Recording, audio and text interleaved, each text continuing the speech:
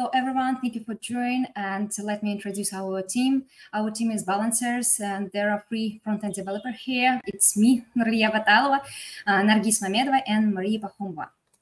So our project is comparative analysis of AI tools, existing AI tools. And our target was to help developers make their work more productive, and the target audience, GS developers and pre-sales team members. We wanted to reduce their manual and repetitive manual task, and let's check.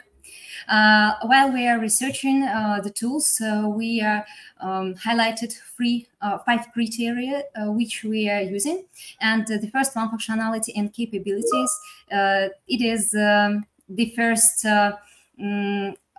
item why we're choosing this app. The next one, accuracy and efficiency. The third, support and documentation, ease of use, and the price. We are researching and comparing AI tools suitable for several areas. And in this slide, you can see the specific task for research. And the first one, generating layout based on the text description. The second, generating HTML and CSS from the page, from the image, and generating a website from scratch. The first one. We were researching lots of tools, and here we can highlight only 5. Today I will focus on the first one, Figma AI Assistant. It was the best. And at the bottom of the slide, you can see the prompt which we are using for AI. And here you can see their first attempt and the final. This is pretty similar, which we wanted to see. I will show you at the end what we wanted. So, and you can see that all tools started the similar layouts. It was very interesting.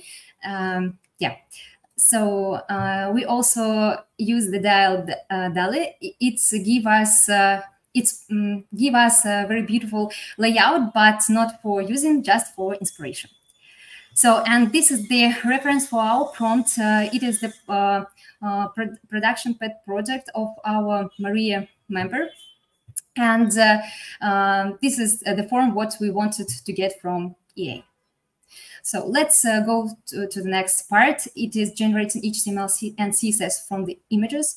It was very hard task, and we also researched lots of tools, but we can highlight on the 3.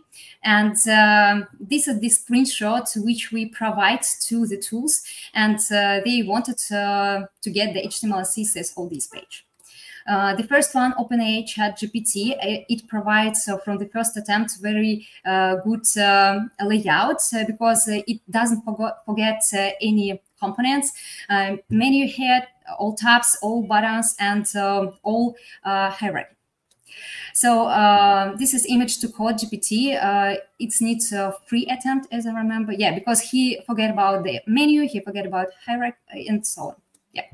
So, and the last one, screenshot coder. It is very interesting tools because here we can choose the 4 different libraries for our application. You can see the screenshot also. And the best was the React. And let's go to the last one. It's creating website from the scratch. Here you can see the top 5 application which create only landing sites, applications, and all of them easy to use and quick, but they are very they are suitable only for limited use cases, and we cannot change it, we cannot extend it. It's just templates, and they all are free. So, and the brilliance of our presentation, which we are researching, it is the startup based on the San Francisco.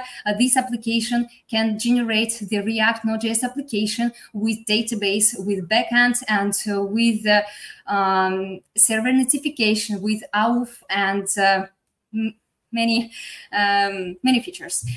And you can see here we can highlight that it can make in 15 minutes. So, but here only 2 application generation is free and 5 iterations. So this is the prompt which we are using. It is the familiar with the first part of my presentation. It is application for sharing checks, sharing bills between friends. And the Marbleism creates up to 15 user stories for each pages. We also list the pages which we need to use, which we need to get in our application, and he created up to 15 user stories. And we can edit it and yeah, describe what we want. Let's check the layout of our application. Here you can see the login form, which was added automatically, and our main layout. So it also has a chat support. It was very useful, but today, Sunday, it doesn't work. They answer tomorrow. And it also creates the database, as I already said, in Postgres. And these tools have a code editor in UI, VS Code. It is very useful because you don't need to go to other tab, other application and edit your code. Yeah, here you can see the email server and login also here.